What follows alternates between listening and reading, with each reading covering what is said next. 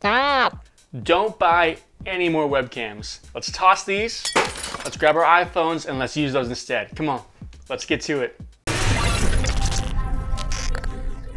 Hey everyone, I'm Blake. And I'm Kevin. And welcome to T4T. It is time for tech. Now the reason for this video is because I recently bought this webcam right here from Amazon. It is 1080p, 60 FPS, and still not that great of quality. It's decent, but for 100 bucks Canadian, I think it's a total ripoff. Yeah, exactly. Okay, so let's open up our app store. Let's go to the top. Let's search EpocCam. So EpocCam. Hit search. Now two versions are going to show up. You're going to get a blue icon and a white icon. Now the blue icon is the paid version for about $7 to $10, which Kevin and I are going to talk about today. But stay to the end. We'll talk about that white version down there, the free version, compare the two, and tell you which one you should probably go with. All right, so once that's downloaded, go ahead and hit the open button and open up that EpocCam app. All right, it's going to bring you to the main screen. Welcome to EpocCam. So go ahead, hit begin. Okay, so here the app will prompt you to download the driver to your computer so you can connect your phone to your computer to get the app working properly. So this works for Mac and PC, so don't worry. However, if you're using a PC, you'll have to download iTunes in order for this to work properly on your computer. So the app's going to give you the option to either airdrop the download link to your Mac, you can email the download link to yourself, or you can copy the download link and send it to wherever you want. Or, if you'd like, we have the link down in the description below you can click on. Go ahead and click on that and download the driver. Alright, and so once you've installed that driver, go ahead and hit next at the bottom of the app. Okay, so the next page is step 2, which is going to give you the option to either choose a wired connection or a wireless connection. Now, wireless works just fine. I just wouldn't trust it in the long run. Depending on your internet connection, it's just too risky. So, we'd say it's probably better off to stick with a wired connection, especially if you're going to be using this as a webcam for a long period of time. Also, the other benefit of having a wired connection is your phone is going to stay charged the entire time, which is super important if you're streaming for a long time, using this as a webcam or on a Zoom call, you just don't want it dying on you.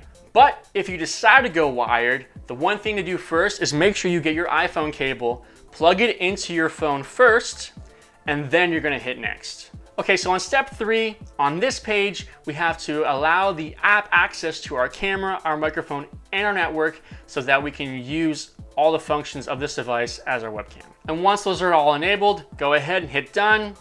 Then we're gonna go to the next screen, and it's just that easy. As easy as hitting the subscribe button. So the screen you should be seeing right now is a preview showing you all the menu options within the EpocCam app, ready to connect to your computer to Zoom or OBS. So when you're in a Zoom call, if you go to the bottom left corner of the screen, you're gonna see a little video icon with an arrow next to it. If you click on that arrow, a drop menu will pop up showing you all the video sources available. So in that list of video sources, you should be able to see the EpocCam source there. So go ahead, click on that, and your phone will immediately connect to Zoom, and you should be able to use your camera now as your main camera for your Zoom call. So let's take a few minutes and talk about the menu options within the EpocCam app. So the first one we're going to talk about is the lightning bolt at the top left corner of the screen.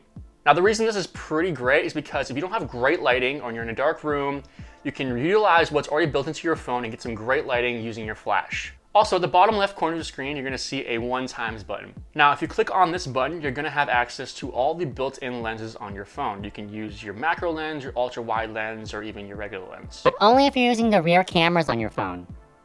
So you should also see a geared icon right about here, and that's going to give you access to your settings. Here you can access what kind of connection type you want for your camera.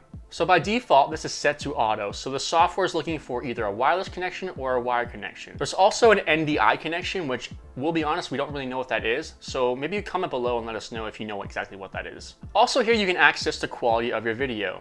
Now we don't really know why you want anything else besides best for your video quality, which is the whole point of this video, is to get the best quality camera for your Zoom calls or streaming. However, I guess if you're wireless and your internet can't handle what's happening, you can probably lower the quality and get a bit more of a better experience. At the top right, you're gonna have this button here, which is your menu icon. If you click on that, you'll have access to all the quick start troubleshooting, anything to refresh your memory and how this app is gonna work. So this button right here is the ability to mirror your image. For whatever reason, if you want to do that, you can mirror your image just tapping that. So this button right here is a pretty common one. You see it on a lot of other apps as well. So this is the ability to flip between your front-facing cameras or your rear-facing cameras. Now we recommend you use your rear-facing cameras because that is the best quality cameras on your phone, as opposed to the front camera, which is not always up to par.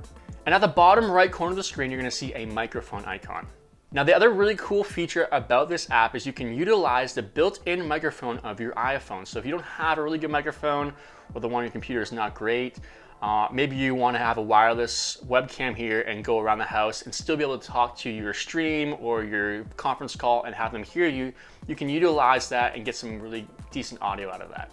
And here's the last button within this menu, but this is pretty gimmicky, we're not gonna lie, but we'll show you anyways. So this big happy face right here, if you tap on that, is gonna give you two options to pick from.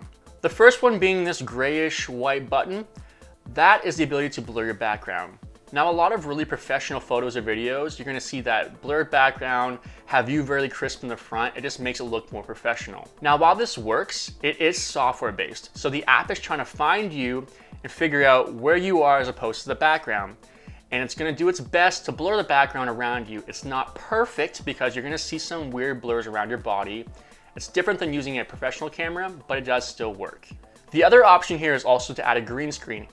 This is the same idea. The software is gonna add a green screen behind you, not perfectly, but it does work. Now, this may be useful in Zoom if you wanna get rid of the background really quickly and add some cool backgrounds there, or if you're streaming on Twitch and you wanna have just you on your gaming background, you can get rid of the background and just have your body there. But it's not perfect, keep that in mind. But for $7 to $10, depending on what country you live in, we feel it's a pretty good investment and a great way to utilize what's already in your pocket. Don't forget the free version. Oh yeah, so there's also a free version like we mentioned at the beginning of the video. But here's why we recommend going with the pro version and not the free version. Now, the biggest drawback you're gonna see from the free version is the very low video quality. Now, it still works as a webcam, but if you're gonna go that route, it's almost worth spending the extra money and getting the full app features to get a really clear 1080p picture, or going and buying webcam. It works, but it's almost like, why would you wanna use it? Unless you're super desperate for a camera and need to use it, it's not worth it. Also, keep in mind, you're gonna get a watermark on your output of the video as well. So what we mean by that is, on the output of your video on Zoom or Twitch, you're gonna have the Elgato or EpocCam logo, whichever one it is, can't remember. It's gonna be at the bottom of your video feed and it's gonna stay there. You can't get rid of it unless you pay for the full version. And really, the only features you're gonna get is the ability to mirror your image, flip from your front-facing camera to your back-facing cameras, and also still have that blurred screen and green screen background. But every other feature we mentioned before is pretty much gone. So the free version pretty much sucks. But hey, these iPhone tricks and really smartphone tricks are pretty cool, hey? It's a great way to get the most out of your device. So like this video right here where I talk about how to upgrade your old smartphone or iPhone on a budget. So go ahead, check that out, and we'll see you in the next one. Take it easy. Bye!